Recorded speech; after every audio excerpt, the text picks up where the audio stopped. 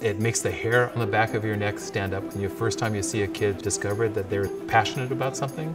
What they're doing is they're thinking about it all the time. They see it everywhere around them. It's not homework any longer. My name's Glenn Corey. I teach product design here at Novato High School in Northern California, and I'm an Allen Distinguished Educator. Yeah, what are you doing? I'm building a grappling hook. He's building a grappling hook. I try to make the introduction to Product Design 1, touching a lot of areas, everything from tools to creativity to presentation. And my whole intention is they're going to bump into something that's going to really inspire them to kind of make something with it. Can you tell them what you're doing here? This is what I got finished in one day from completely Oh, switched nice. One of my students this year is making a mask for his helmet for football because he noticed a problem. He was playing football, noticed things got in his eyes and it was limiting his vision. This is the part you don't like, right? Yeah. The issue was sometimes the metal is usually too weak or there's not enough protection around the eyes. I learned how to work with metal. We've done heating and I'm starting to weld. It doesn't feel like I'm learning at all. It feels like I'm just coming out and doing something that I like to do.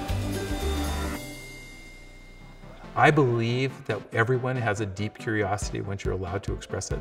If you tell a kid that you're allowed to listen to yourself and do what you care about, it's empowering on a lot of different levels. So I'm making a meat smoker. Still need to get doors, but it's coming along.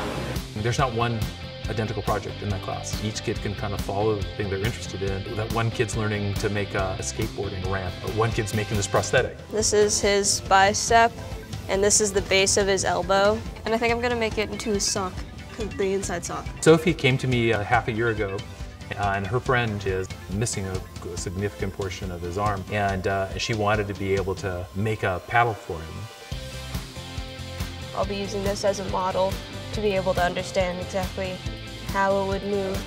She's studying paddles, she's studying flippers, she's studying carbon, so she's studying all this thing to try to find a solution to a problem as simple as she wants this guy to be able to actually enjoy paddleboarding.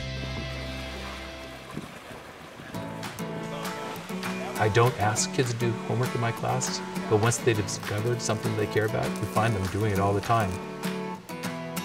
Last year, Mr. Corey picked up a welder. It's something I really enjoy. He really enjoys kind of just learning and being there with the kids. I actually want to come to this class.